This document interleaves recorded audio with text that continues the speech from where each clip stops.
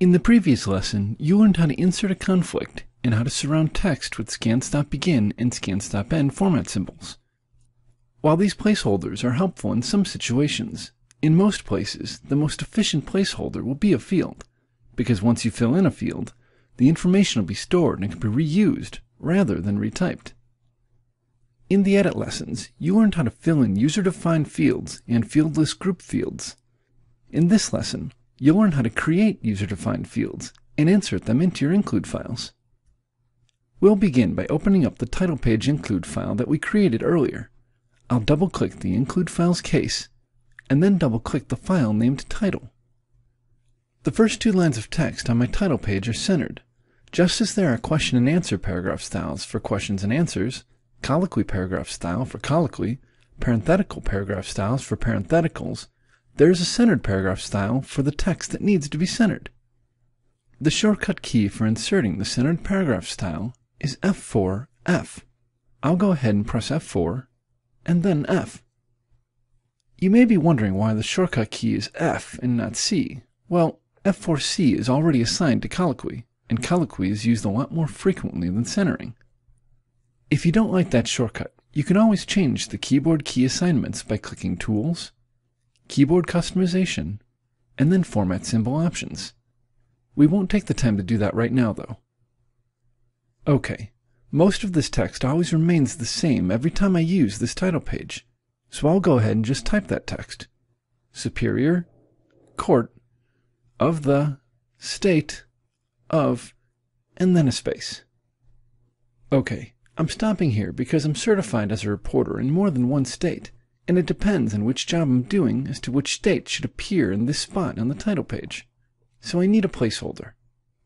I don't want to have to pick a conflict every time the state is mentioned, and I don't want to have to replace or edefine the correct state name in every job, so the most efficient placeholder would be a user-defined field. To insert a field, I'll click Edit, Insert, Field. The Insert Field dialog box appears. Now, as you learned in Edit, there are three kinds of fields. Fieldless group fields, which you see here at the top of the dialog, are used for appearances. We'll cover those in the next lesson. Predefined fields that automatically fill in dates and times and page numbers are listed at the bottom. User-defined fields are shown in the list after you create them. Each user creates his or her own unique user-defined fields. To create a new user-defined field, I'll click New Field.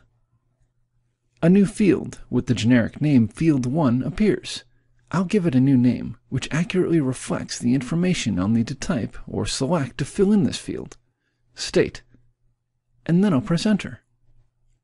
Now, to insert this new state field into my include file, I'll click Insert. That's all there is to it.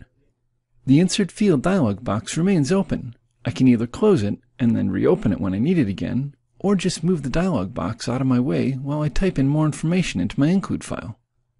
I know I'm going to need to insert more fields soon, so I'll just move it out of the way for now by clicking and dragging the title bar of the dialog box. Okay, the first line is typed.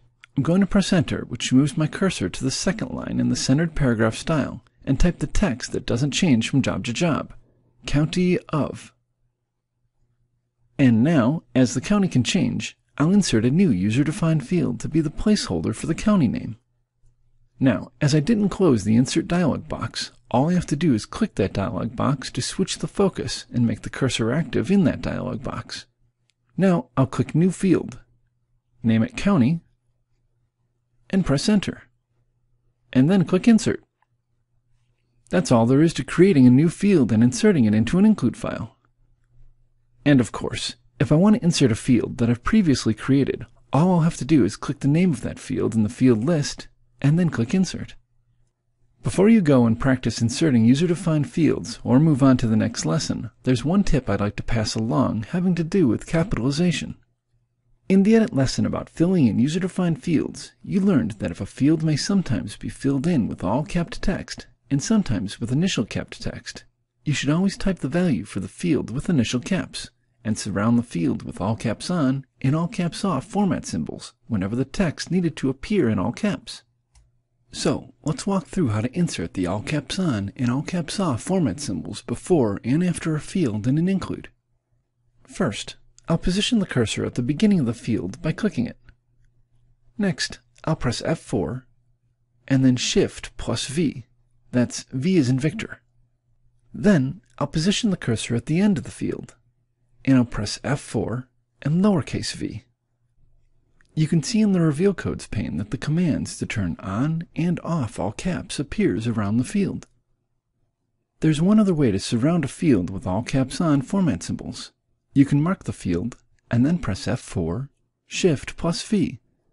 As you can see in the Reveal Codes pane, marking first and then pressing F4 and the shortcut key for all caps on inserted both all caps on and all caps off format symbols around the marked field. This would be a good time to practice inserting user-defined fields. Go into the training user and follow the directions for exercise 3 in the include files practice document.